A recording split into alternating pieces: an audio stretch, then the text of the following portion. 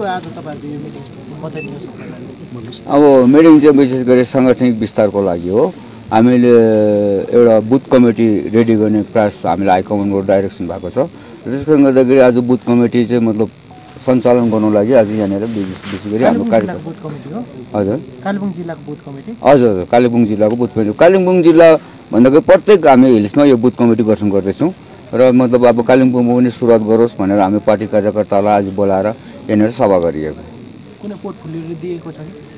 कुनै पोर्टफोलियोहरू दिएको छैन अहिले। कुनै मतलब एउटा बुथ कमिटी एउटा साधन तलदेखि लिएर 1:25 गरेर हामीले एउटा बुथ कमिटी गर्ने गठन गरेको पार्टीलाई। मतलब एउटा बुथ कमिटी हाम्रो बुथ कमिटी अहिलेसम्म बनिएको छैन र बुथ कमिटी बनाओस् भनेर आज चाहिँ मतलब यो पार्टीहरूलाई हामीले सबैलाई कार्यकर्तालाई बोलाएर यो निर्देश जारी गरेको मात्रै हो।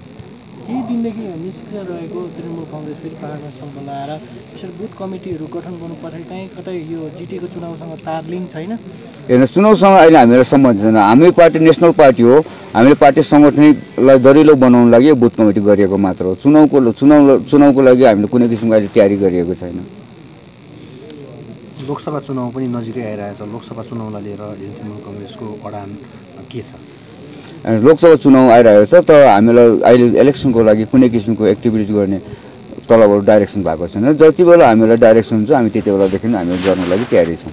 आज तपाईँहरूले कालिम्पोङ जिल्लामा कहाँबाट आएको थियो, कतिवटा कमिटी बढाउनु भयो, अनि बुथ कमिटीको दायित्व रेस्पोन्सिबिलिटी जुन चाहिँ हुन्छ काम के हुन्छ? बुथ कमिटी भनेको चाहिँ अब ग्रासरुटको जुन चाहिँ हाम्रो तल्लो दर्जाको उहाँहरूलाई गएर मतलब एउटा कमिटी गठन गर्ने हो र मतलब दायित्व त अब कमिटी अब पार्टीलाई कसरी सक्रियता बनाउनु पर्ने, पार्टीले के कामहरू गर्नुपर्ने त्यो विषय लिएर नै त्यो उहाँहरूलाई जानकारी गराइनेछ।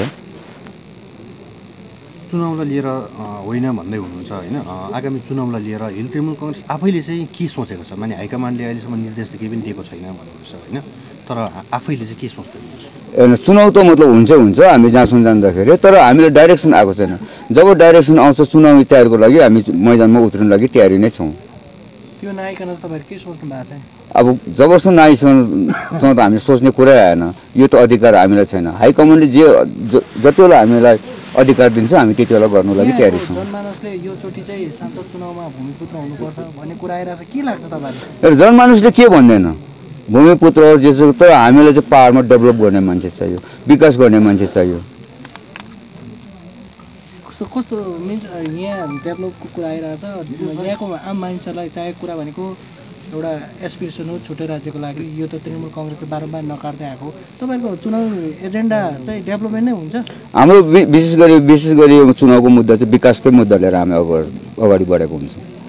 यसै बिचमा छैटौँ अनुसूची पनि निकै अगाडि आइरहेछ। छैटौँ अनुसूचीको मुद्दालाई तृणमूल कङ्ग्रेसले समर्थन गर्दै गर्दैन? यो राजनीतिक कुरो हो, मतलब यो हाम्रो लेभलको कुरो होइन, मतलब हाई लेभलको कुरो हो। यो चाहिँ मतलब यसको लागि जवाब दिनु लागि म समर्थ छैन। हेर्नुहोस्, राजनीतिक पार्टीको आफ्नो आफ्नो टेक हुन्छ। चुनावमा जानु लागि पार्टी विस्तार गर्नु लागि आफ्नो आफ्नो मुद्दा हुन्छ नि। अर्को पार्टीको के मुद्दा हुन्छ त्यसलाई हामीले यहाँनिर डिस्कस गरिरहने म जरुरत देख्दिनँ। लोकसभाको निम्ति तृणमूल कङ्ग्रेसको उम्मेदवारको रूपमा डाक्टर पीडी भुटियाको नाम अगाडि आइरहेको छ। यो विषयमा तपाईँहरू कतिको जानकार हुनुहुन्छ? यो त मलाई जसमा म पार्टीको प्रेसिडेन्ट, हाम्रो हाइकमान्डबाट र हाम्रो पार्टीको उयसबाट चाहिँ कसैको मतलब नाम घोषणा अहिले भएको छैन। र जति बेला जसको नाम घोषणा हुन्छ हामी उहाँलाई हामी सघाउनु लागि हामी तयारी छौँ। तपाईँहरू आफै चाहिँ प्रिपेयर हुनुभएको छैन? अब हामी त हाइकमान्डको निर्देशमा हामी तयारी हुन्छौँ नि। हामी आफै प्रिपेयर हुने कुरै भएन नि। हामी कार्यकर्ता हो। कहिलेतिर हो पाहाडमा? के भन्नु? सिएम आउनुहुन्छ भन्ने हल्ला चलिरहेछ, कहिलेतिर हो पाहाडमा? यो अहिले यो हल्ला मात्र हो। अहिले कुनै किसिमको सिएमको प्रोग्राम यहाँनिर भएको छैन पाहाडको लागि। अहिले बुथ कमिटी गठन भयो, अब आगामी दिनमा तपाईँहरूको अरू कार्यक्रम हुन्छ? हेर्नुहोस्, अब सङ्गठनिक कार्यक्रम भनेको चाहिँ अब गाउँको विकासको निम्ति हाम्रो गाउँमा हामीले के गर्नुपर्ने, टिएमसी पार्टीले के गर्नुपर्छ यो विषय लिएर नै हामी विशेष गरी चर्चा गरेको हुन्छौँ। जिटिए चुनाव हुन्छ अरे भन्दैछ नि जनवरी लास्टतिर, हो? तपाईँहरू के रणनीति चाहिँ? अब मैले अघि तपाईँलाई भने चुनाव विषय लिएर हामीलाई कुनै किसिमको डाइरेक्सन छैन। जति बेला उहाँहरूले मतलब हामीलाई राज्य सरकारले अनुमति दिन्छ, हाइकमान्डले अनुमति दिन्छ। पाहाडमा यो जनवरी अन्तिमतिर जिटिए चुनाव भयो भने हिल तृणमूलले पार्टिसिपेट गर्दैन जिटिए चुनाव? अब हेर्नुहोस्, हामीले मैले अघि भनिहालेँ, हामीलाई हाइकमान्डले जे डाइरेक्सन दिन्छ हामी त्यो गर्नु लागि तयारी छौँ।